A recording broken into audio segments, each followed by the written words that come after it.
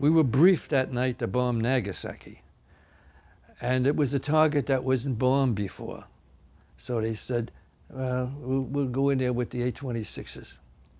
And what happened that night, they called us back again, and we were rebriefed to bomb the alternate. We always have two targets. Bomb the alternate target, which was Kanoya. So we said, why are we going to bomb Nagasaki? Oh, they said it's weathered in. Not very good visibility there.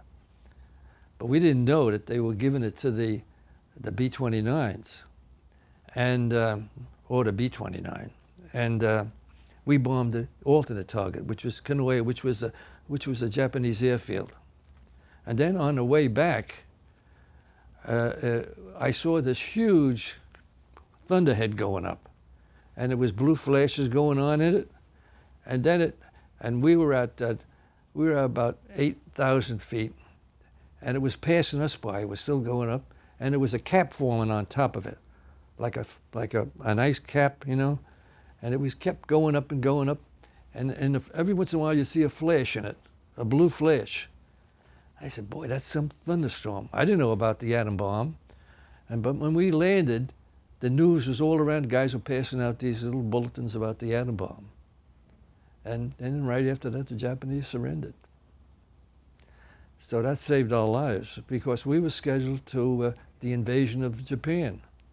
And they said that the A-26s, the low-level planes, would practically take a 50% loss. And I said, whoa, that was lucky. In fact, when we heard about the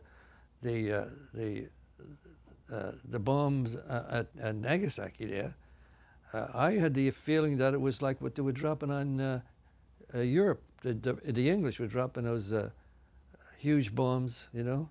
I thought it was one of those. That saved our lives, that bomb. Whatever they want to say about the bombs, they put the war, they ended the war and saved millions of lives, because they said the invasion of Japan would have been horrendous.